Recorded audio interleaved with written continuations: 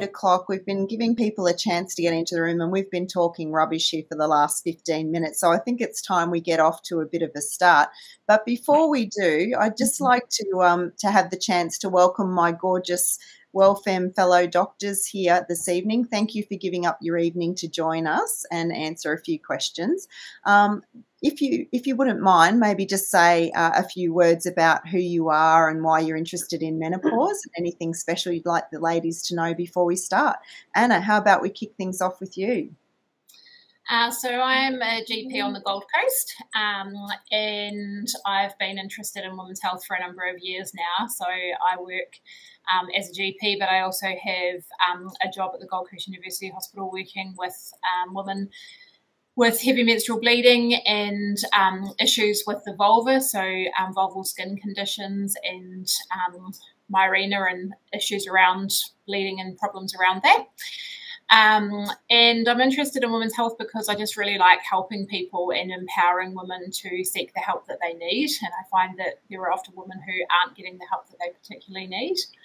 And in terms of special interest, as a ultra runner and as a lifelong exerciser, I think probably my special interest lies in that area. Prior to medicine, I did a physical education degree and did some study in sports medicine. So that's probably one of my special interest areas. But really any interest in women's health, sort of any area of women's health is an interest of mine. So that's my little blurb. Thank you. And Marita, so those of you who saw our recent dementia and cognitive issues webinar would be familiar with Marita. Why don't you tell the rest of us who you are, Marita? So I'm a GP based in Melbourne, and like Anna, have always had a strong interest in women's health. I was actually late to medicine. I did nursing for 20 years before medicine. And so I've got a strong paediatric focus also, and, you know, women and babies tend to go together. Being a middle-aged woman, of course, you attract, you know, middle-aged female patients often. And I guess one of the things I really try my hardest to do is to listen to women, to try to hear what they're telling me, because I think often that's an experience a lot of women have, that they feel that they're not really listened to. So that's what I try really hard to do. I don't know the answers to everything, but I'm always very committed to finding out things for women. And yeah, my special interest area is dementia. I've been a medical educator as well as a clinician probably for the last 8 or 9 years. I've been doing medical education, and a lot of that's been in the space of dementia education. And I'm very passionate about that. And I see menopause as a great opportunity for women to start to make the lifestyle changes to set them up for a good long life. Perfect. And I totally relate to what you're saying there, Marita, about not having all the answers. None of us do. You know, I think that's the beauty now of what I'm loving so much about being a collective of doctors here in WellFemme, is that we are able to learn from each other and consult one another about, you know, tricky situations. And so I'm hoping to learn a lot tonight as well from you all. Dr. Katie, why don't you introduce yourself? A lot of women have already met you before on some of our webinars also. Yeah, hi. So I'm Katie Kent. I'm also a GP with obviously an interest in women's health. So I moved from the UK 3 years ago, and in England I worked in sexual health and contraception clinic. So my background has always been in women's health, but it's kind of evolved into menopause, which is now an area I really enjoy because there's a need for it, and we can really, as the others have said, have time to listen to people and make a difference. So yeah, it's really good working for WellFemme, being able to do that too. And they love you as well. I'm getting, you know, so many women have been loving all of you guys and feeling really listened to for the first time. So that's fabulous. Linda, hello, Linda. Linda was also on some of our recent webinars. Why don't you tell us a bit about yourself? Yes, my name's Linda Newman. I'm a GP. I work in Canberra. I've got an interest in preventative health, so I tell my paradigm is to keep well, people well. And I suppose I see menopause as a really pivotal time where you can make age well, or you can make health choices that can make you age well and age in a healthy way. So we'll get older. We're all getting older all the time. And so I've become more and more interested in it as, I suppose, a way of keeping people happy and well. And no, I do very mainstream general practice where I do complex chronic conditions. And then I like the flip side as well, where it's well people and how do we keep them as well as we can. So that's me. So as you can see, girls, I've got a fabulous bunch of doctors here, and it's so wonderful to have them working with me and to meet most of you all together in Adelaide for the recent Women's Menopause Congress in Adelaide. So that was fantastic as well. We got to hear the latest news and evidence about menopause and HRT and all those sorts of things. So hopefully a lot of our knowledge is fairly fresh at the moment. I do want to say before we start that we can't give you any individualised medical advice in this forum, so just please keep it general, keep your questions general. But of course, if you want to book a consultation, we'd be more than happy to assess you on an individual basis anytime. And the information that we're providing is for informational purposes, so don't try and apply any generalised information to yourself or your specific medical information without the doctor's supervision.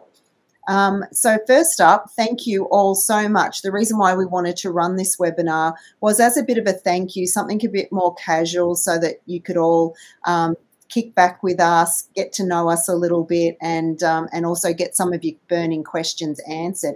But it's a way of us thanking you for the support you've been giving us for the last couple of years. You know, without all of you lovely women telling your friends about WellFemme and, you know, getting behind us, you know, registering for these webinars, we really couldn't do what we do. And towards the end of the webinar today, I'm going to say a little bit more about that and how you might be able to help us going forward to keep WellFemme strong and doing what we do best.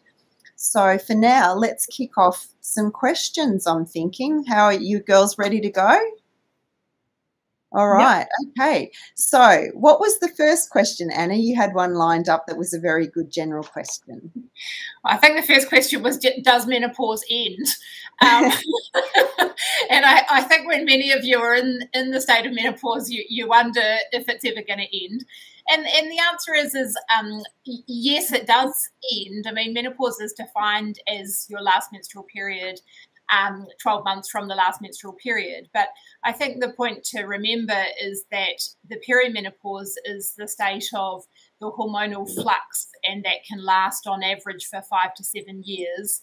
And then the menopause is sort of officially defined as that 12 months after your last menstrual period. So the average age of menopause in Australia is the age of 51, but it does end. It's just the fact that for many women, the symptomatic time is when there is this huge fluctuation in symptoms, and when both estrogen and progesterone levels drop and become low, many of the symptoms actually settle for women.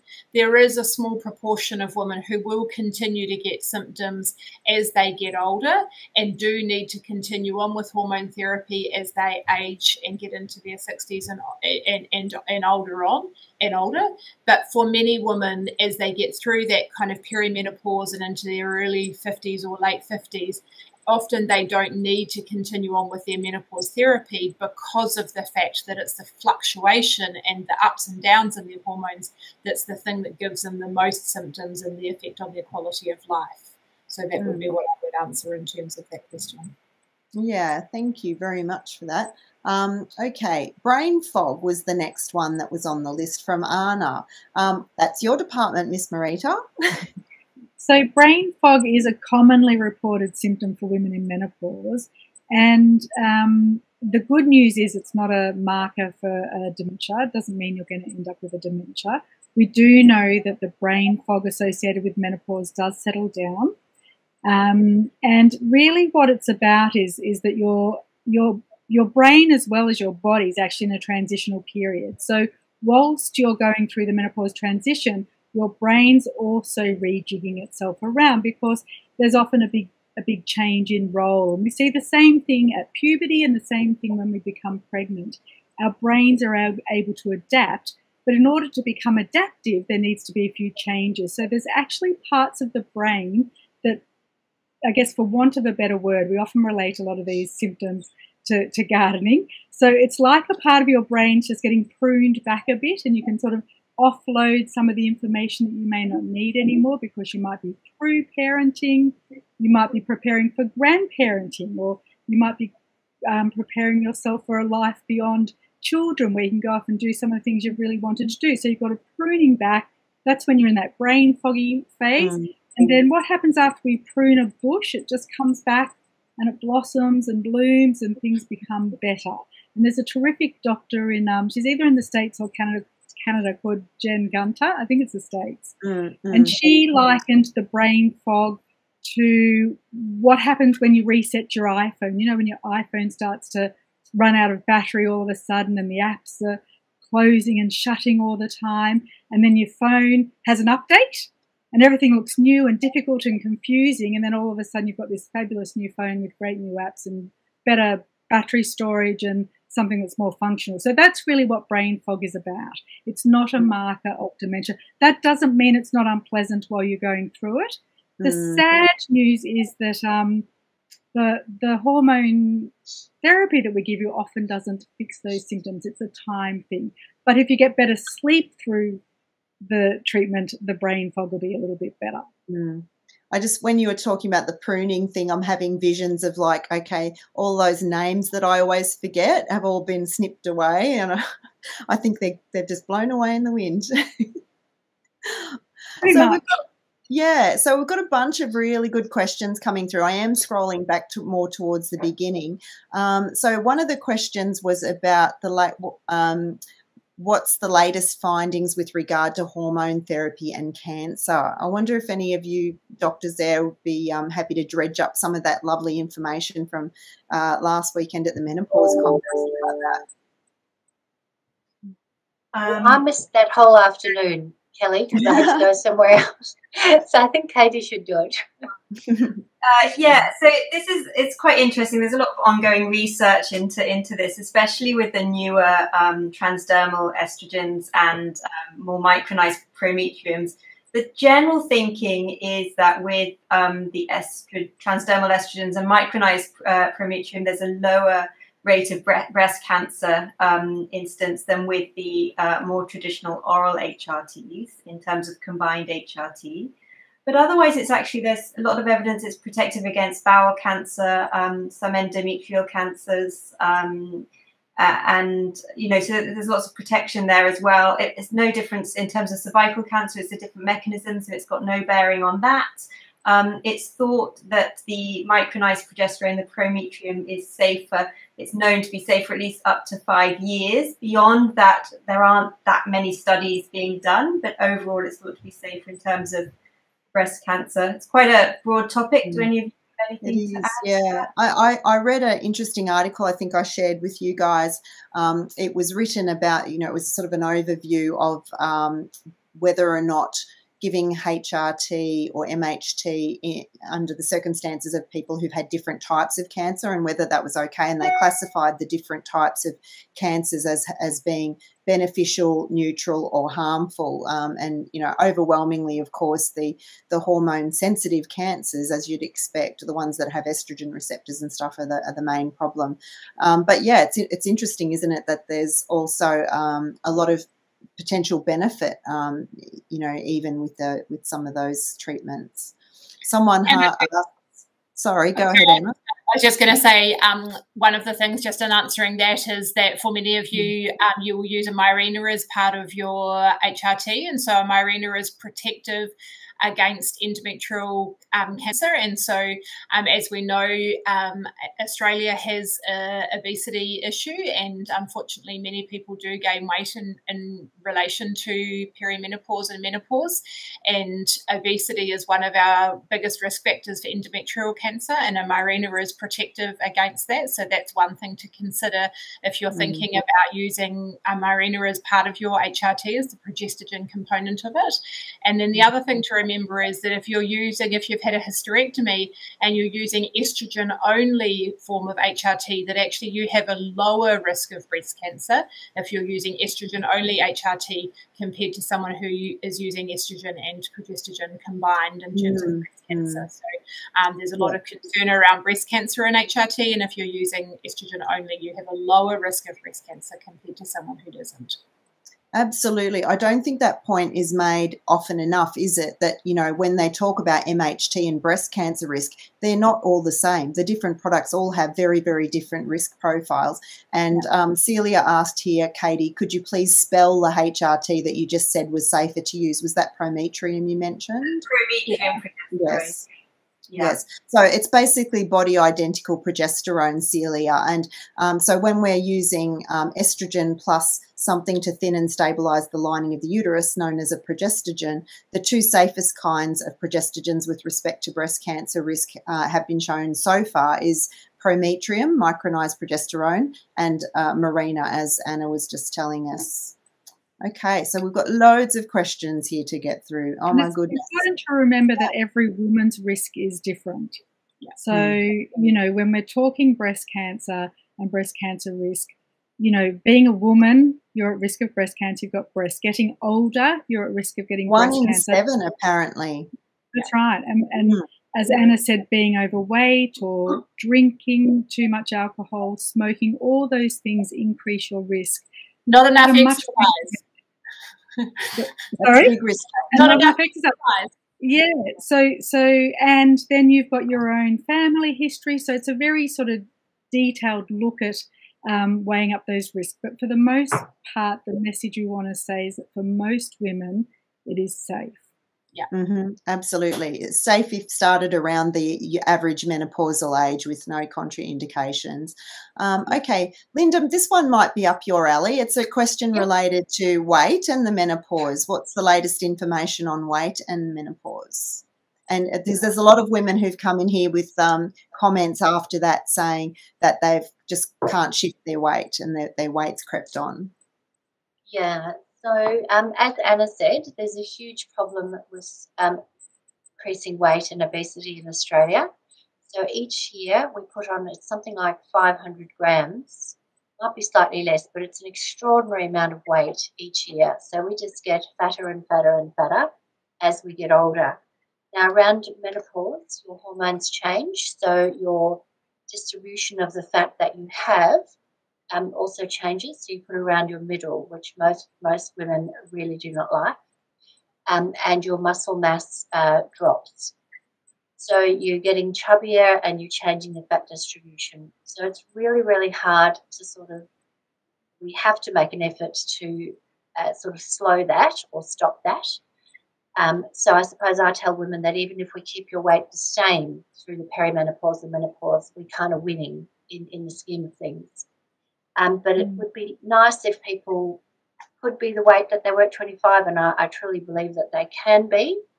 A lot of weight is about what we eat. So where 80% of weight is diet is sort of responsible for about 80% of the weight gain, and you can decrease the weight gain by diet, and you know it's a huge component of it. And exercise is really important, but that's a smaller part, about 20%. So we have to work really hard at maintaining same weight or decreasing. And it's about diet, and it's about, it's my belief that it's about changing the ratio of one, eating smaller portions, but before you even think about that, changing the ratio of what you eat. So when you eat carbohydrate, your insulin goes up. That's the job of it. As a reaction, carbohydrate goes into the cell. That's the job of insulin. Get hungry, eat again, you get this sort of cycle. So what you have to do is you have to try and stop that cycle. The insulin makes you really hungry, so that's the insulin sort of theory of weight gain. So you have to try and stop that little cycle by eating slightly different types of food. So you have to increase healthy proteins, increase healthy fats, decrease sugar, decrease carbohydrates, and you'll find that your set point, what's called a set point, drops a bit and your weight will become more stable. So there's lots about that, and it's a tricky time. HRT or MHT as it's called now does sort of revert the weight distribution back to that when you were sort of 40, so changes from your tummy back onto hips. So that is, part of an approach, but that's kind of not where it's really at. It's really about what we eat and the activity we do. And the activity level that we have as we get older also decreases. And that means you're burning up less calories, your insulin resistance, or your insulin sensitivity goes down, and you put on weight in that way. So it's multifaceted, but it's I personally think it's very, very important to try and maintain the same weight and not to keep putting on weight, because the more weight you put on, the less you can exercise, the more unhappy you feel, the more you're at risk of breast cancer. Breast cancer risk is doubled by being overweight, by being 20 kilograms overweight, which is a huge increase. Mm. So happy to ever talk to any of the peoples about that. It's one of my pet topics. And I've got lots you do some really great counselling for, I know, some patients that have really benefited from having just specifically counselling sessions with you for their weight, haven't they? That's really important, isn't it? And it's not just the risk of breast cancer, but the risk of heart disease and dementia and all other things, and that increase in weight. So what you were talking about there, Linda, that was very interesting about the, having to drop down your amount of carbs to offset the insulin response there. So what do you think about intermittent fasting and that sort of thing? I've been dabbling with that a bit myself and talking to some of my patients about that, to do that role where you've got cut right back on the carbs and maybe do some low calories a couple of days a week or something. Yeah, I think that's a really good idea. So if you look back in time, our food pyramid, which is really carbohydrate heavy, that sort of really heralded the onset of this big type 2 diabetes issue that we've got. And so I always worked in emergency until 2016, and I was absolutely shocked when I went back to general practice how much diabetes there was. I was absolutely shocked. The more people who insulin resistant in the US than there are that aren't, and that's if you delve into it, and the patients sort of taught me, they told me all these funny things, and I sort of started reading, and if you delve into it, it does coincide with that sort of, focus on carbohydrate. So all the patients, and our work patients are pretty smart, the ones that sort of lost weight and maintain lost weight sort of drop their carbs, decrease their insulin response, and they just lower their set point. So the other way of decreasing insulin is by not eating, and so that's where intermittent fasting comes in. So if you don't eat for 12, say, to 16 hours, which is not that long, so that might be from 8 in the morning till, 8 at night till 10 the next morning, or 10 at night till 12 the next morning. That's not actually that long. For the period of time that you're not eating, your insulin is really low, and during those times you're not hungry, you can easily break down fat, you're not laying down fat, and you're improving your insulin sensitivity, so you need less insulin to do the same job. So it's about minimising your insulin, and you'll find that if you minimise your insulin, you lower the set point where your body wants to be, and your weight just goes down to where it wants to be. It might go down 5 kilos, it might go down 20, it might go down 3, but it goes down, and then it just sits there. And then if you want to, you're not hungry, because the thing is, if you lose weight by just dieting, you might get down from 70 to 65 kilos, and then you're just hungry the whole time because your body wants to be 70 kilos. You've got to sort of change something about what your body wants, and it's about insulin is the driver of hunger. There are other hormones that are drivers of hunger, but insulin, I think, is the main one. Anyway, the patients taught me that, and I sort of became quite interested in it. So there's some really good books. I've seen it on your bookshelf. The Obesity Code by Dr. Victor Fung is one of those. Is it Victor Fung or it's Jason? Victor Fung was a cardiologist. Yeah, that's right. Sorry about that. And also those Michael Mosley ones, the Fast Diet and things, and the range of documentaries he's done are fabulous as well. If you're interested in reading about that some more. Okay, I'll just quickly get away from it being a diet as being a lifelong sort of lifestyle choice. It really is the important thing. because being overweight is really it is a chronic disease. You know, it's not something. Yeah, well, it confers a lot of health issues. Yeah. Yeah. I feel like I don't know, Marita. I don't know, because it's. I mean, I've got I've got a lady. She's 100. You know, she went from 164 to 144. She might be 134 kilos now, and she can't lose more weight. Like, she just can't. You know, she's done the keto. She's done the fasting. But to keep that weight off for her, she has to keep doing what she's doing, or she will regain. Yeah, I think I get your point. Is that, as I say to my patients, it doesn't really matter what works, what it is that you do, as long as you can do it consistently, do it sustainably. It's built into your lifestyle. Some patients will benefit a lot, as we saw at the Congress, also from bariatric surgery. Sometimes that is the thing that gets them over the line to really lose a lot of weight, so that they can, from a healthy start point, then move on with their lifestyle habits.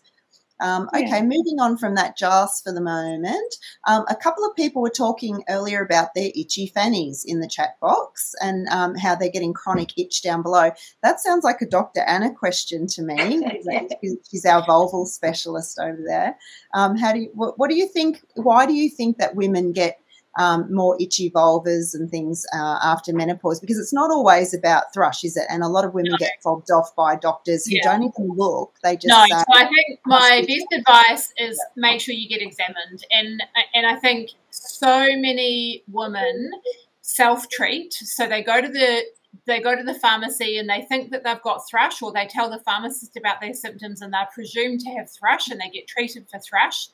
And they're never examined, or they tell their GP and they're not examined, or the GP perhaps does a very cursory examination and they're not actually diagnosed officially with what the issue is. So if you don't have a GP that's actually done an examination, try again and again and again until you find a GP that actually examines you and does a proper detailed examination. And that means that you actually need to have swabs done, and that's looking for thrush, but it's also looking for other infections. Now, that would be excluding sexual infections, and it's excluding other non-sexual infections as well. Now, things that itch in the vagina or the vulva could be thrush, but it could be types of dermatitis, and then it could be skin conditions like lichen sclerosis.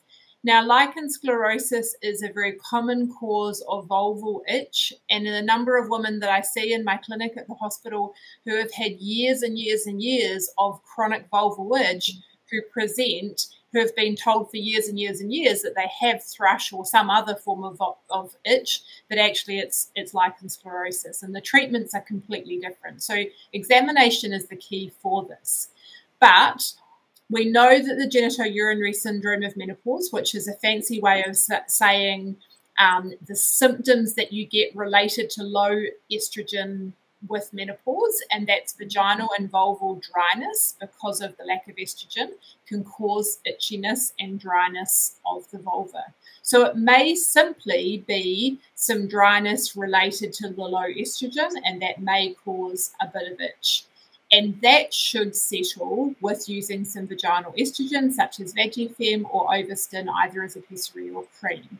But that should settle very quickly with treatment. It may respond to some vaginal moisturizer, which you can buy over the counter, such as Replens, for example, and using some lubricant if you're sexually active. If you have itch and it doesn't settle very quickly, if your doctor is using vaginal estrogen and you're using a vaginal moisturizer, then it's not related to that, and you need that examination. It needs to be excluded. Lichen sclerosis, for example, needs to be excluded. Thrush, chronic thrush, and other infections and other dermatitis need to be excluded. General vulval health and vulval skincare. The vulva does not need soap. Okay, wash your vagina and your vulva with water alone. It does not need soap. It does not need douches. It does not need any feminine hygiene products. Be very, very careful with toilet paper. So use plain toilet paper, not scented toilet papers and things. Tight underwear, tight pantyhose, tight trousers. The vulva doesn't like those things, particularly when you're going through menopause and you've also got some dryness related to the lack of estrogen. So having time, particularly in the evening and overnight, wearing no underwear or loose pajamas or a nightie, cotton underwear, not nylon, and making sure you dry properly, particularly after you've had a shower, would be my sort of general advice around vulval health and vulval skincare. No moisturizers. The vulva doesn't need those things. Thank you. That's excellent advice. And that a lot of that advice is common to all age groups, because it's amazing the number of, young teenage girls and even little girls who have bubble baths all the time that get really itchy vulvas as well. Bubble baths and feminine wipes and all of those products that are marketed to improve the smell are things that will make the vulva worse and cause more irritation. And if you need something just to sort of improve, how the vulva feels, in addition to using, say, WellFemme, for example, just using a plain bland cream like pseudo cream, just a plain nappy cream, can be very helpful. And for there was a couple of questions earlier about vaginal dryness and pain. I would point anyone who wants to hear about general issues around vulval pain and sexual pain, at least, to have a look at our webinar that I did with my friend Marita O'Shea, who's a pelvic floor physiotherapist. We did one last year. It's on the blog page entitled Sexual Issues Around Menopause, or Sexual Problems at Menopause, and the webinar's embedded in the blog post. So there's some really good advice about using different types of lubricants and the role of vaginal estrogen and what sort of management's available for vaginal and sexual pain. So check that one out. Now, I'm thinking about, why don't we do some rapid fire here, girls? I've got a few questions lined up here that I think we should be able to answer in 1 minute or less. So that's your challenge. I'm going to throw a question out there, and I'd like each of you to maybe take a turn in answering in about a minute or less. Let's see, there was one I saw here before. Why is it so hard to get a script for testosterone? Any comments? That's a 1 hour. In 1 minute. 1 hour webinar. Why is it so hard? Why is it important that it's, done carefully? I think the answer to that is that a long-term use of testosterone is a little bit of an unknown quantity. There's not so much research on it in women, and women should be adequately estrogenized before they have testosterone to treat their symptoms. So sometimes when we see women in WellFemme, they're like, I really want testosterone, but they haven't got enough estrogen on board. So until that's kind of optimized, then we might consider testosterone, but we don't jump into it. It has to be monitored carefully, because you can get enlargement of your clitoris, you can get a deepening of your voice, which is irreversible, you can get hairy patches on your skin, increased hairiness. So it needs to be very carefully monitored. It's not just a matter of going on it and suddenly feeling better. Is that under a minute? Did I? Yeah, perfect. Yeah. And I think the other thing is that women always have these great expectations that it's going to fix their libido, but we'll have the libido discussion later, because that's the libido is way more complex than just throwing some testosterone at it. Will this recording be available? Yes. I answered that one in under 5 seconds. Okay. What about vaginal odour in menopause? I think you've already answered that one, really, Anna, because, really, if people are using the incorrect products, if the pH of the vagina is out of whack because of that, they can get bacterial overgrowth and smelly vagina, and that's why they tend to go and use more of the smelly products that makes it even worse. I think it is important, just quickly under 1 minute, to note that often women do report there is a change in odour, and I think that's what they talk a lot about, and it's a change. It's a part of a change in the biome of the vagina. So there's different balance of bugs then, and it's something that women are acutely aware of. But if you asked anyone around them, they would not be aware that there was any odor. But it causes a lot of distress. So again, listening, understanding, and talking about it is important. Absolutely, good advice. Right, can Implanon be used to protect the uterus? No. Yeah. I mean, the answer is I don't think the studies have been done, but it's certainly not validated and we don't prescribe it. So therefore, if you have an Implanon and you want some estrogen, we're still going to have to give you another progestogen. Right. Can HRT be used indefinitely? The body identical one so that's from Tara. Any comments? I would say under a minute, yes, with proper monitoring. Mm-hmm.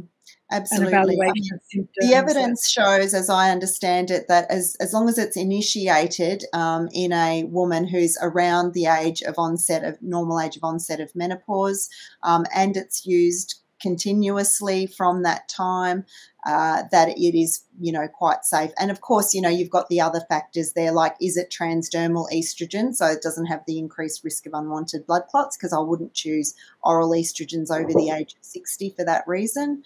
Also, are we using the safest type of progestin to minimise the risk of breast cancer? So yes, but definitely, in a woman who still gets dreadful symptoms at the age of 75 or 80, every time she tries to wean off her HRT, I'm not going to take it away. As long as everyone understands and you get a doctor who will talk you through what the risks are, what the risks are, what the benefits are, yes. Absolutely. And remembering this is all generalized information. We can't individualize it unless we do an assessment of an individual woman's medical situation, for sure. Okay. Can we explain uterine cramps post-menopause? So why is it that women still get uterine cramps if they are not having periods anymore? I'm not sure about that one. Yeah, I think often things that are mistaken for uterine cramps may actually be bowel cramps, but I don't discount the possibility. I mean, the uterus is a big muscle, and if it gets irritated by anything, it's going to get crampy, but it just may not be ovulations or actual periods that are doing that. Yes. Sorry, we can't give you a better answer on that one. We failed you. Sorry. I suppose the only thing I can think of is if someone's on estrogen without a uterus and perhaps, well, they wouldn't be getting uterine cramps then, would they? I'm just thinking of women with endometriosis who might have endometrial tissue in other places. Yeah.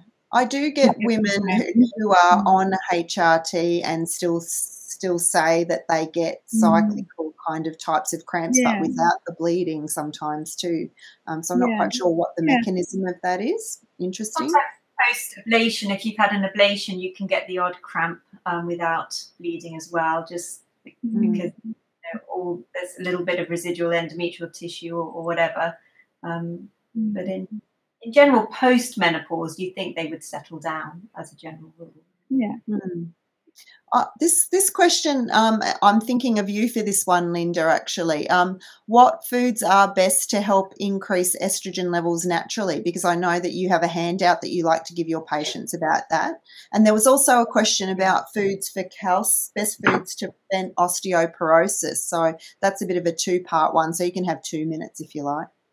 Oh, no, I'll just have 1 minute. That's okay.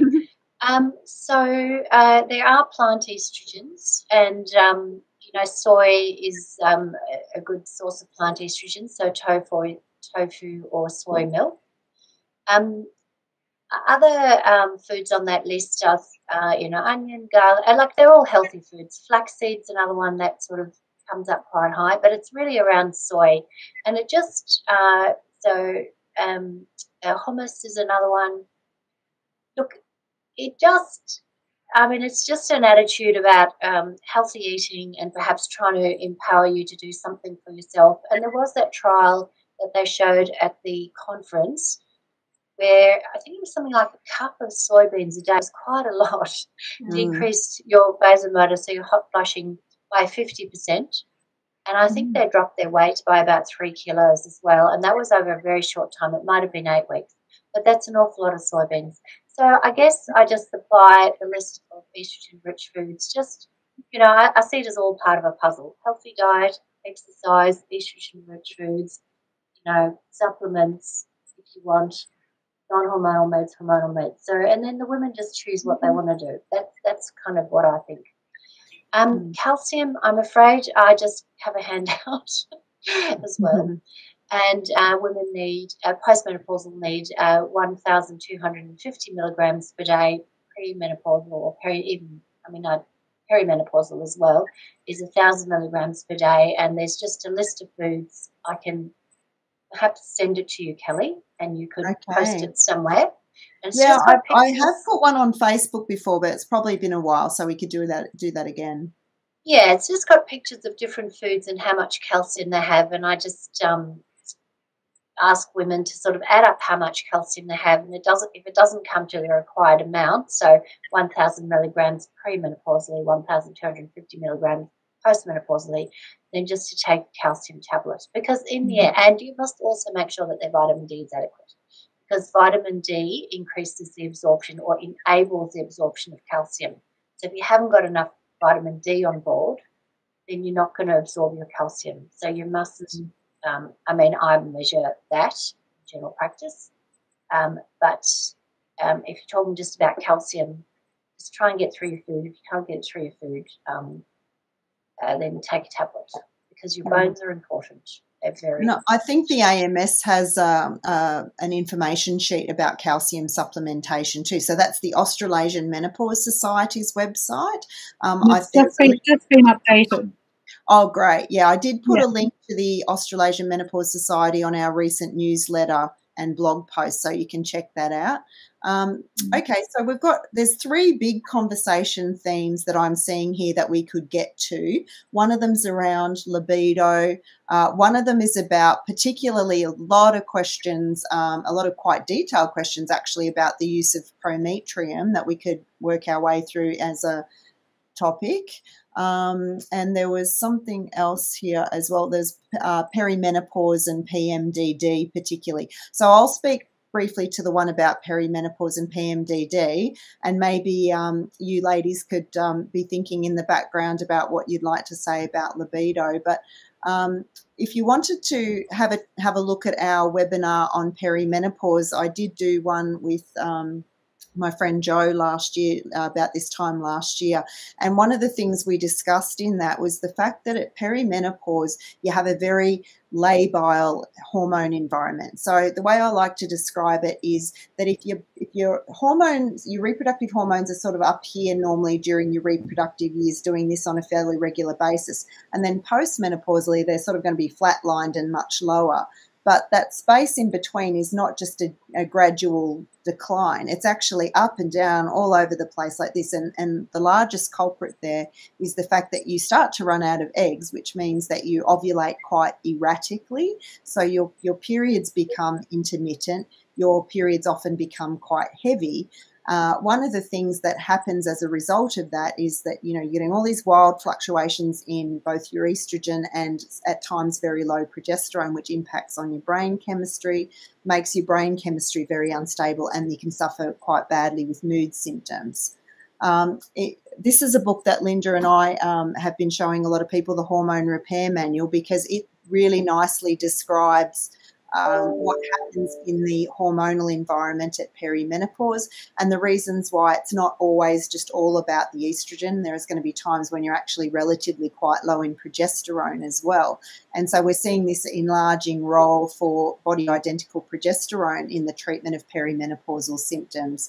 It's calmative, it's a bit sedative, it can help with perimenopausal women potentially if they've got premenstrual syndromes like mood disturbances and migraines. And I use that sometimes just even by itself if a woman doesn't have strong indications for estrogen treatment, say she's not getting a lot of really dreadful hot flushes or something like that. So, anyway, that's just in a nutshell what's going on in the hormonal environment at perimenopause that impacts on your brain and causes a whole lot of instability emotionally as well. So PMDD is totally a thing. Don't let anyone tell you it isn't. And it can be absolutely devastating for some poor women. I even hear from women who say that they are, virtually suicidal once a month, which is just tragic. So yes, definitely seek help if you're somebody like that. And sometimes there's a role not only for hormonal treatments, but psychology, meditation, apps, antidepressants. All of these things can be more powerful together than any one thing by itself. So that's what I wanted to say about that. Now let's talk about sex. Everyone goes, oh, don't ask me. I think libido, my take on libido, my little spiel on libido, and I'm only going to cover a little bit, but it would be libido when it's not causing the woman, loss of libido when it's not causing the woman distress. So what we often see in relationships is a libido mismatch. So men's libido seems to last forever and ever and ever, and women's libidos drop off for various reasons. And one of the biggest take-home messages I remember, that if your partner shares the responsibility of housework, not helps out, but shares the responsibility of housework, they're likely to get more sex. And that there've been studies about that. So we do see this libido mismatch for a whole range of reasons. There's lots of things that you can do to talk about fixing that. But I think one of the things that a lot of women I've worked with have found really helpful, a lot of couples, have been to take up the concept of scheduled sex. So sex is an important part of a relationship for many people. So not everyone, but for many people and for many couples. So if it is that thing of your libido's not there, but you still want to be able to engage in intimacy with your partner, just schedule some sex in. So Friday morning, Sunday nights, whenever it works, that's when we have sex. Everyone knows we're going to have sex then. Well, the two of you. And most women, even if their libido's low, can respond to arousal and still enjoy sex. And if that works, that's one great solution. So you can have a think about having that as an option. And Rosie King talks really widely about all the different causes. So I'm not going to go on that. But scheduled sex does work for lots of couples. Absolutely. It's so important too, I think, because women come along saying, oh, there's something wrong with me, I never want sex, and they don't realise that that's actually absolutely normal, because they've been thinking all their life they've had spontaneous desire, and they just don't, they don't feel that anymore, and so they think that they're abnormal. But it's actually more normal to not have spontaneous desire after about 50 or 60 than it is to have spontaneous desire. It doesn't mean you can't enjoy sex. You just have to, like you say, you actually have to go, the desire sort of builds secondary to the opportunity and the engagement rather than the other way around. Yeah.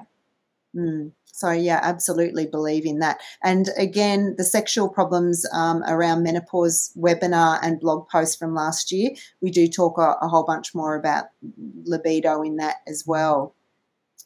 Okay, couple more quicker questions, I think, here, and then maybe we go into a bigger discussion around the use of prometrium and the various ways of doing that. But if anyone wants to answer some of these, what is the role of HRT in low bone density? Well, it's actually, shivers. Oh. We can hear you. Sorry. Yeah, sorry about that. Something's gone wrong with my computer. Hang on a minute. Oh, no, we can hear and see you. Sorry. I think I realised for the first time during that menopause conference that you're allowed to use HRT as your first line treatment for osteoporosis. Is that correct? Anyone else pick that up? Yep. So that's very handy to know. So, and then I wasn't quite clear on the caveats about at what age you could begin, because, it's probably within 10 years of the last period. But, it would reduce osteoporosis, improve it hugely, which is great. Absolutely. Can you go from oral continuous MHT to transdermal estrogen over 60? Yes.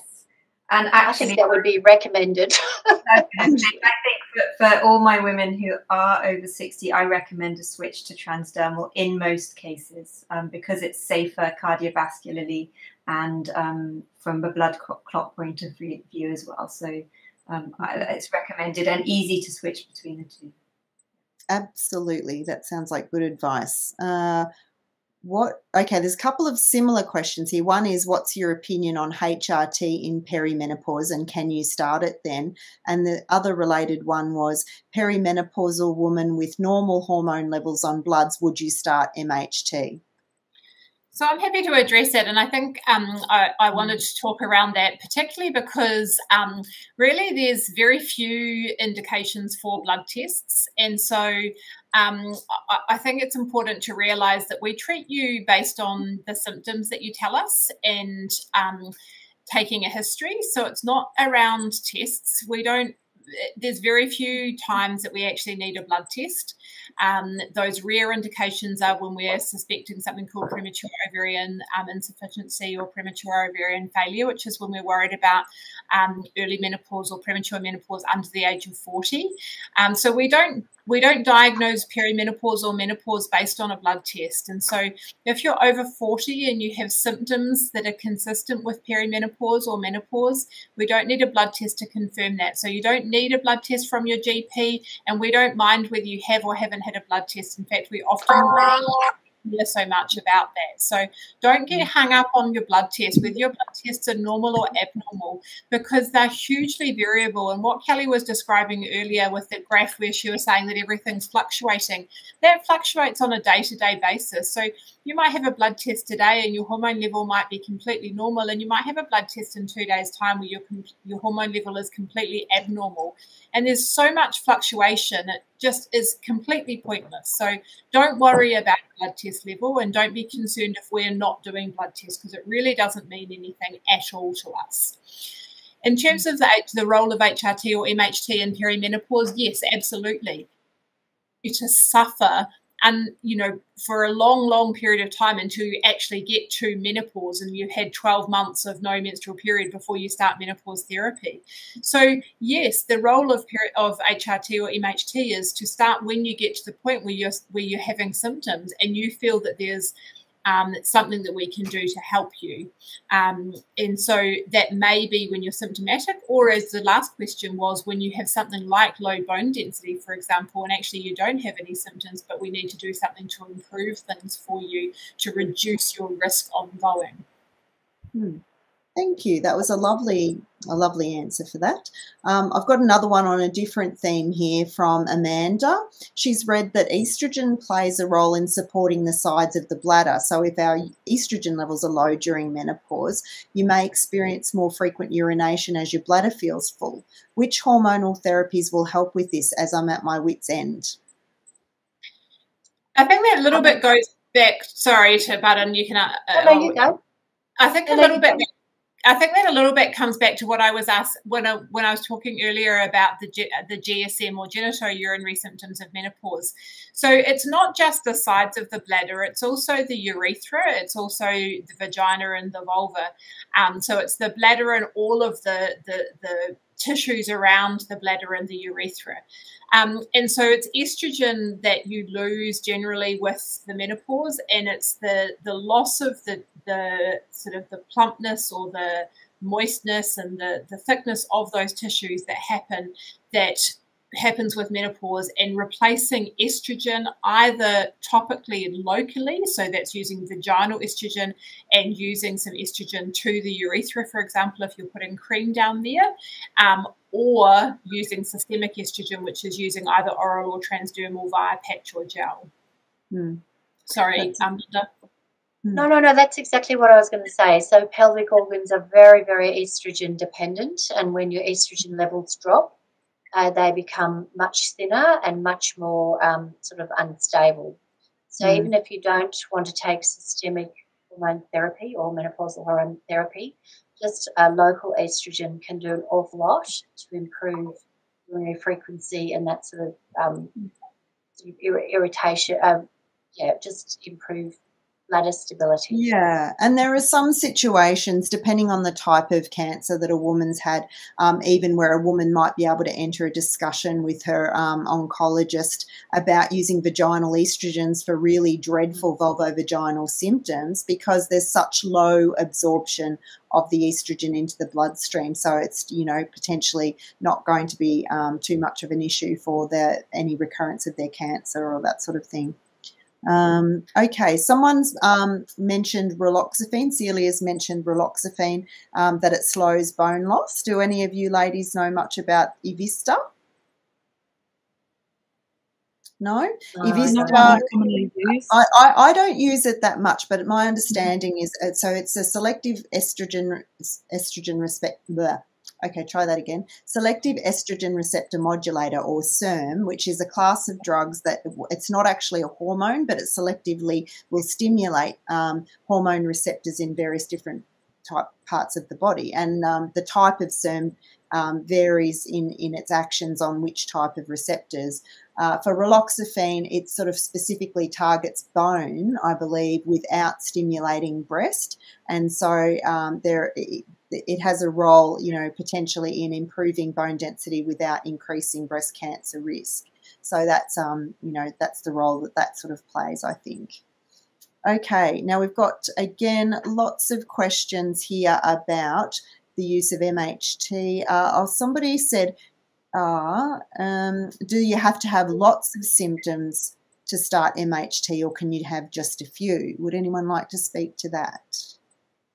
I don't think there's a sort of, you don't have to have lots of symptoms. I think if you've got a few and they're bothering you, and you want to give HRT a go and there's no contraindications, then it's worth having a try. And if you feel better, that's fine. You don't have to have a whole host of symptoms to benefit from MHT.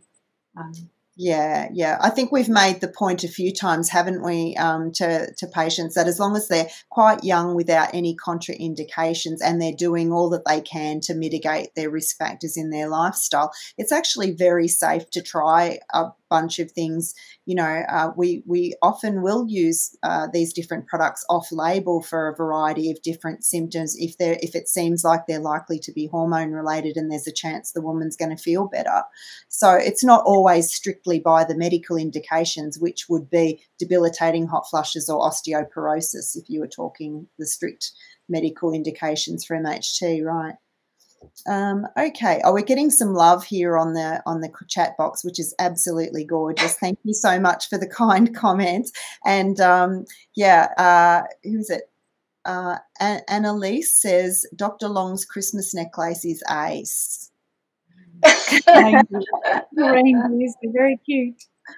Yeah, it is very cute. Now, we've got a big topic to open up here. It's the elephant in the room, because we got a bunch of, from our favourite girls on the Facebook group, they've sent through a bunch of questions about the use of prometrium. So are you up for it if I start reading through those questions one at a time? Now, just to fill you ladies who are watching in on the background of this, as we mentioned earlier, prometrium is a progestogen, and it actually is body-identical progesterone, in fact. So it's exactly the same molecule as what your body produces naturally during the second half of its reproductive cycle. And we can now prescribe it as the agent to be used to balance out estrogen when you're doing combined MHT. But there are different ways that we sometimes use it. So, for example, if somebody needs to have a regular bleed because they're still perimenopausal and they haven't stopped having periods, we might use it cyclically, like 2 weeks on, 2 weeks off, or something like that. Then if they got dreadful symptoms, nausea, breast tenderness, bloating, mood symptoms, we might either swap them to something else or even suggest that they could try using it vaginally, which is very directly and well absorbed to use as something to help thin the lining of the uterus down, but without so much absorption through your body that can cause some of those unpleasant symptoms, which is why it's done that way. Even though it's technically off-label, that's another way to use it, and the specialists often do. So some of the questions that we've been posed here is to please explain the importance of a progestogen in the MHT regime for a woman with a uterus. I think we've just done that. How quickly is prometrium absorbed vaginally? So how long do we make certain that we are lying down after inserting? Does anyone have any thoughts on that? It's absorbed. I think it absorbed into your bloodstream is kind of like 6 hours or something, isn't it, on average? And in terms of, is the question more about when does it dissolve? I think they're just worried if they stand up, it'll dribble out. Right. Yeah. I think it can dribble out a little bit, so it's kind of best done when you're last thing at night, so that you're kind of horizontal in bed. But your vaginal walls it's not an open cavity as such that they collapse on each other, so they will have some degree of holding it there. But I guess if it turns into a liquid, it's possible a little bit will dribble out, but most of it would be absorbed in that situation, I would say. Yeah, so that comes into the next question. How far do we need to insert it vaginally? Some of us have short fingers and struggle to get it in a long way. I don't think you need to push it right up into your belly button or anything, but it is, you know, typically if you were using prometrium vaginally and you were using a vaginal estrogen, my understanding is the prometrium goes up higher and towards the back, and then you would insert your estrogen pessary after that, sort of lower down. Is that right? Yeah, but I don't think it's an exact science. I don't think you need to overthink it too much. I think they'll be absorbed. You just get it. Yeah. Is there any harm to inserting prometrium vaginally, but then shortly afterwards getting freaky with your male partner? Is there any harm if they get some on their penis? No problem. That's fine. It's better if you can absorb it into you, because if it's on them, it's not in you. But it's not going to do any harm. Just wash it off afterwards, is all I would say. No dramas. Yeah, sounds fair. Why must patches only be used below the waist? Some doctors and pharmacists advise it can go on arms, rib cage, or under breasts. Who is right? My understanding is the only reason is if it's above your waist, it's an increased risk of breast tenderness. So they advise it to be below waist for that reason, ideally on non-hairy skin. For better. Yeah. Now, this next question speaks to the fact that, even amongst us who prescribe prometrium very regularly, there is differences in the way that we might advise women to use it. And why is that? My answer to that would be that, the evidence shows that a certain amount per month of prometrium is required to balance a certain amount of estrogen. How that is achieved is more about what's practical for the woman in and around her menstrual cycle, what's easiest for her to remember, the fact that if she's bleeding all over the place and it's too difficult, to find a point in her cycle reliably to track it. So I've noticed this, at our clinical meetings, that everyone sort of gives slightly different advice at times, but it's just in response to the individual woman and what's easiest and what is going to work best for them. Does anyone have any more thoughts about that? I think that reflects the fact that the international literature doesn't have a set guideline. It doesn't say that it must be 12 days per month or it must be 14 days. The international literature and the international guidelines, says, somewhere between 12 and 14 days per month. So we will all have slightly different advice around that. And some of us will say, use it from day 1 to 14 of the month. And some of us might say use it from day 12 to day whatever of the month. And I think we work with our individual patients, as Marita says, to listen very carefully as to what's going to work best for our individual ladies, knowing how much brain fog is there, what's going on in their lives, what's happening with their bleeding, and try and work out what's going to work best for them. Yeah, that's exactly right. And the other thing, there was a bit of controversy even amongst ourselves. There was uncertainty there about, some of the specialists are saying that when you use it vaginally, you can use half as much. So, for example, instead of using 2 capsules orally in the second half of the cycle, you might use 1 vaginally. That is routinely done by some specialists. The literature is very unclear. We just don't have the evidence to show that that's a safe thing to do, but we also don't have any evidence to say it's an unsafe thing to do. And, I think, in this area, I do always think about, the level of specialists who are and what they're doing and what they're accepting of.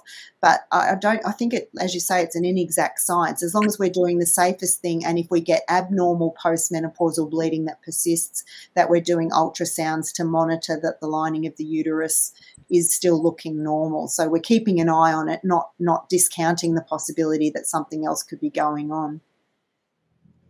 Yeah. Body ache. There were a few questions about the continuous and cyclical, and I just wonder if it's worth mentioning how we kind of make those decisions. Yeah, go for it. So I guess, we often start women on cyclical courses when they're perimenopausal or newly menopausal, and the main reason for that is to avoid you getting unscheduled bleeding. So that's random bleeding. So there's no reason why you can't start on continuous, But the downside is that you might get this unscheduled bleeding. So often we say that, why don't you just try the cyclical to start off with for 12 months, just keep that regular withdrawal bleed, and then in 12 months' time, let's switch you to the continuous and then see how things go. So there are some women who really don't want to risk having a regular bleed, so they choose to start continuous. Some will be fine, but some will end up with unscheduled bleeding. We might have to then go back to the cyclical. Mm-hmm. Yeah, and it's always worth remembering that in the first 6 months of any new or any change to your HRT, it's really common to get bleeding. So I do let women know that so they don't freak out, particularly if they've been, not having any periods for a few years. It can be a bit scary if you all of a sudden start to bleed and you're not expecting it. So it's not uncommon. It usually settles down, or it just means we've got to change what we're doing somehow. So don't be afraid to ask your doctor questions if you're not sure, Absolutely. Just come back and say, I'm not sure why we're doing this, because sometimes we assume that people know. Yeah. Body aches. Often MHT is really helpful, but what else is proven to assist, and what do you see that regularly helps women with body aches? There are many products, but they're so expensive, and what really works? Exercise, turmeric, green-lipped mussels, testosterone. So, yeah, body aches and pains. Any thoughts, ladies? Let's go to the ultra marathon runner. Yeah, I reckon you must hurt sometimes, Anna. That's why I run ultra marathons. I like it. I think it's important to recognise that there is a lot of products available, and we are trying to recommend things that there is evidence for. We don't want people to be using things where they potentially are going to suffer financial harm, and I guess secondarily potential harm in terms of side effects or issues with liver dysfunction, for example, where they're not going to be gaining any benefit. So we want to recommend things that are going to help where there's good evidence for it. And so we know, for example, that exercise can help with symptoms, and that is both aerobic exercise and resistance-based exercise. But it's important to recognise that resistance-based exercise, particularly if you haven't done that before, needs to be taken very slowly and carefully in the beginning, because it can increase some pain initially. So you'd want to do that with the assistance of an exercise physiologist or a physio. And then hormone replacement therapy, has good evidence for helping around that. Linda, any other thoughts? Magnesium.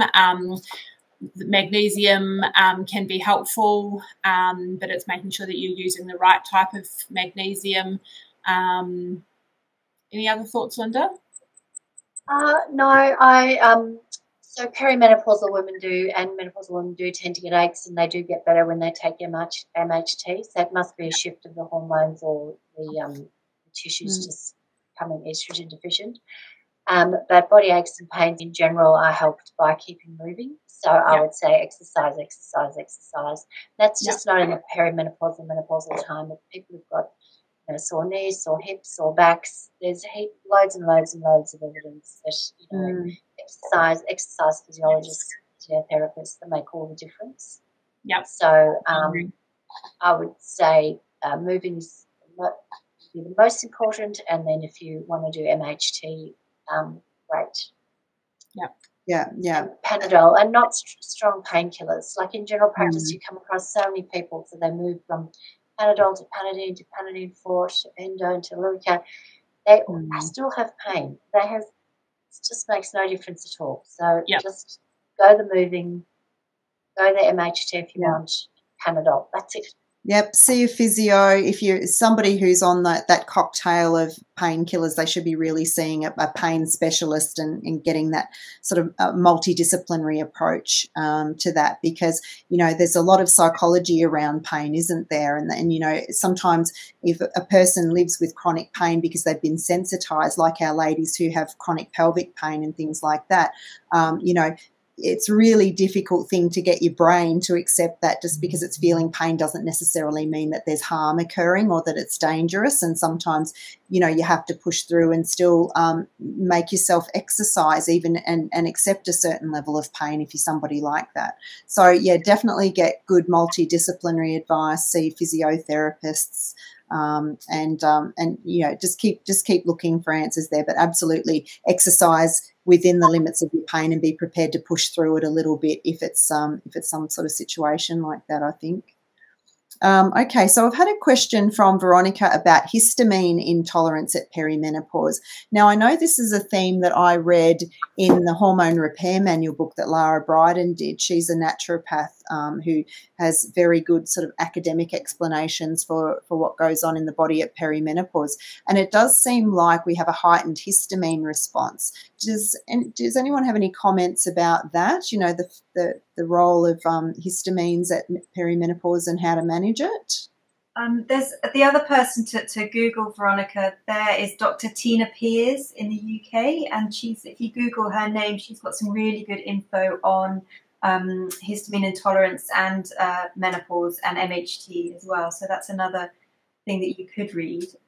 My understanding is quite a broad topic, but women who do have histamine intolerance, increasing estrogen actually increases histamine, so it can, they don't always respond so well to MHT, and they can be quite sensitive to progesterones as well. So they think between 1% and 3% of us have undiagnosed histamine intolerance to do with the enzymes that break down histamine. But the best MHT to try is, again, the transdermals and the micronized progesterones, and just have a good read about lower histamine diets. Taking antihistamines can help. But there is some information out there. I think Louise Newson, as you mentioned, has some good stuff, but also Tina Pears, and then the Hormone Repair Manual, as Kelly said, as well, is worth a read as well. Great answer. Thank you for that. All right, what else have we got? There's still a bunch of ones that we didn't get to about progestin sensitivity. I'm just scanning through to see what other themes we've got at the moment. Are there any things amongst you ladies there that you think are important topics that we haven't really broached tonight that you'd like to say any take-home messages on? Particularly, I know, Anna, the subject, you know, the importance of estrogen. We all wrote a little spiel about our time at the Menopause Congress, and there were some fascinating things, weren't there, Linda, about epigenetic aging and the role of, you know, the things that you can do in your life to reduce your epigenetic age. But if you can think, while I'm scanning through the questions here, if anyone thinks of a topic that we haven't really broached yet that's worth a mention, please go ahead. I'll just talk briefly around progestogen sensitivity just while Kelly's having a look. I think recognising the difference between a synthetic progestogen, which is an artificial or man-made progestogen, and a body progestogen. So prometrium or micronized prometrium is a body identical, meaning that it's a similar or the same type of progesterone that your body has made itself. And so we recognise that that is a progestogen that you're more likely to tolerate with the least amount of side effects compared to a synthetic progestogen.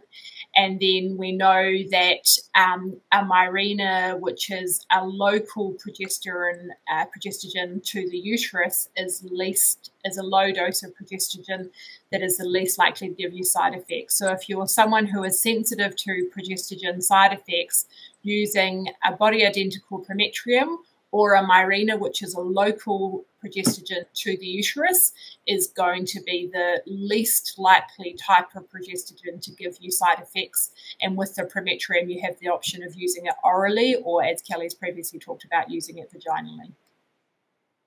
There was a question back earlier about with somebody who was using a cyclical MHT, which was the combination of estradiol and cyclical prometrium. Would you continue to get a withdrawal bleed / period indefinitely if you stayed on a cyclical?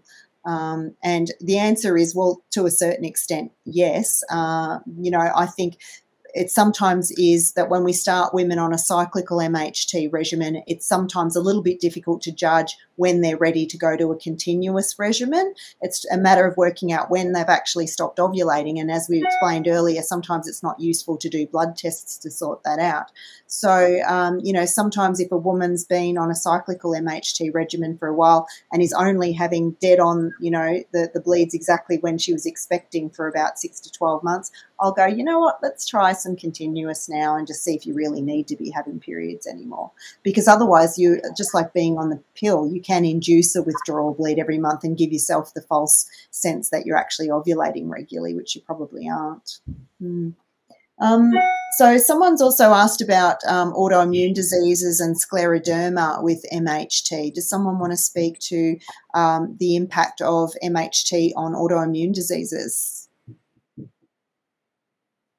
I mean, estrogen can be an immunogenic, so it can prime your immune system a little bit. So there's theoretical risk if you've got something like lupus or something like that. It can make it a little bit worse, reactivate it. But in the vast majority of autoimmune conditions, things like rheumatoid arthritis, the benefits are thought to far outweigh the risks. And certainly the ladies I've started MHT on, and I've sometimes consulted with their rheumatologists, most of them are happy for us to start. But you do just need to bear in mind for some of the things like SLE, it's worth just getting that specialist rheumatology opinion in those situations.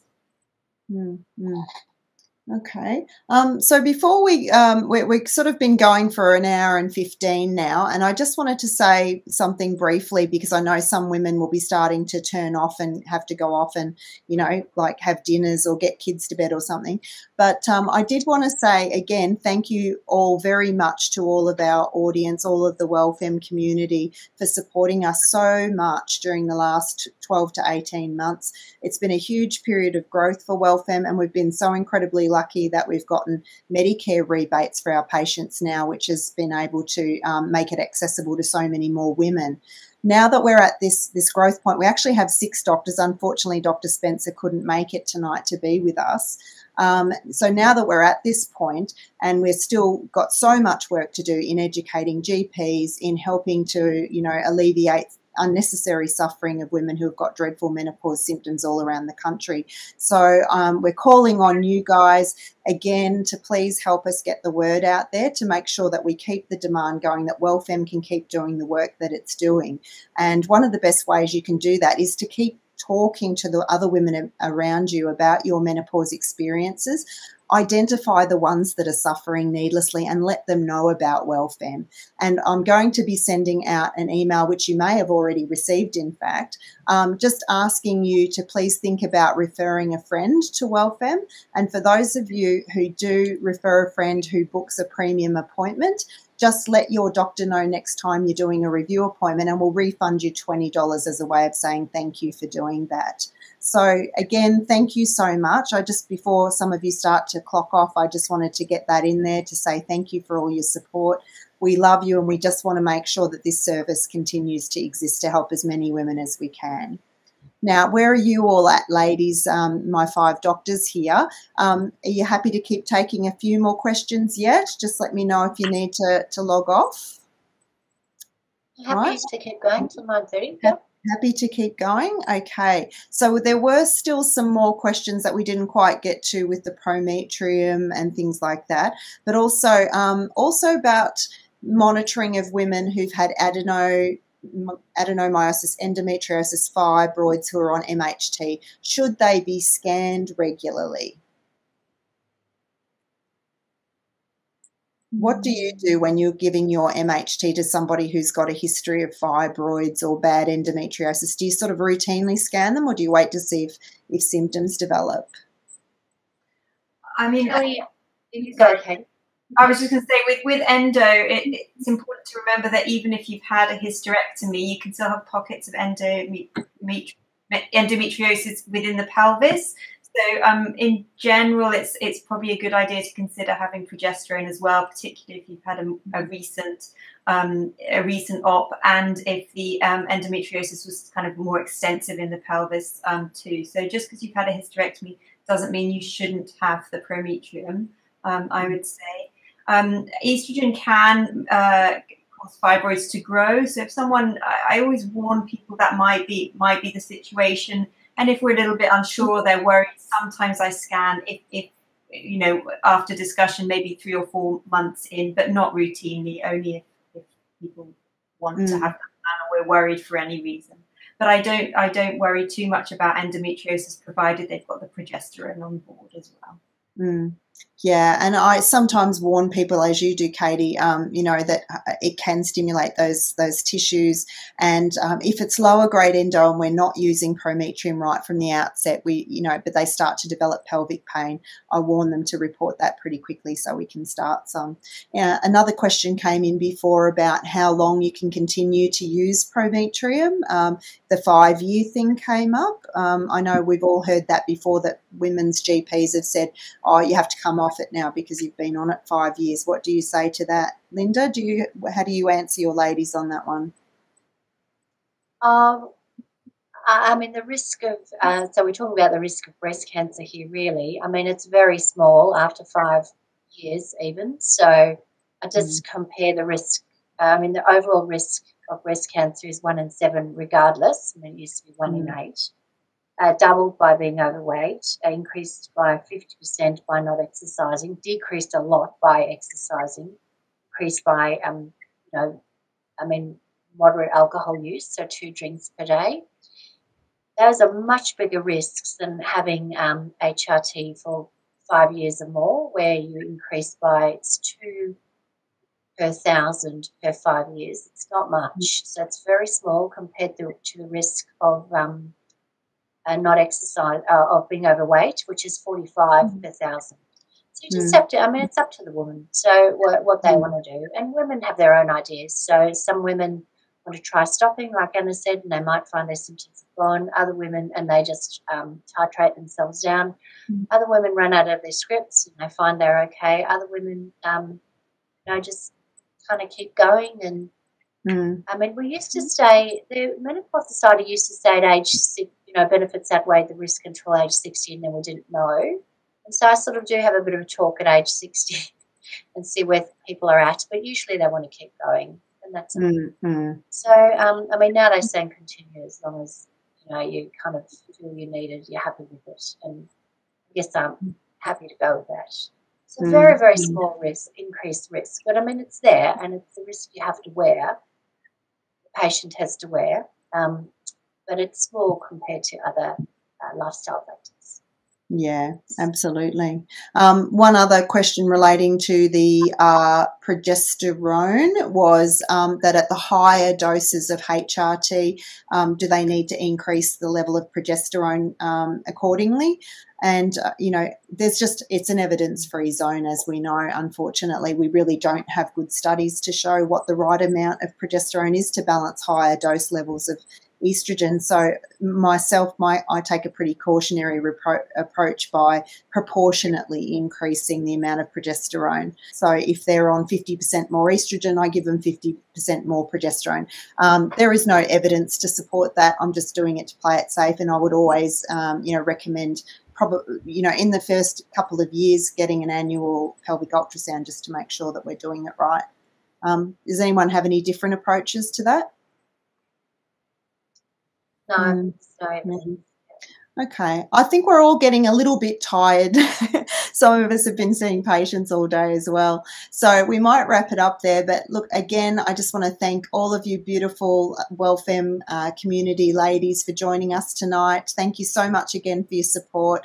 We're all here because we just wanted to give you an opportunity to, get to know us a little bit better and ask us in free form whatever you like. So thank you again for joining us, and have a wonderful, safe, happy, Merry Christmas and an ass-kicking 2022, huh?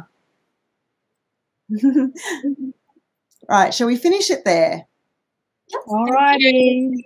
All right. Good night, everybody. Thank you very much for joining us.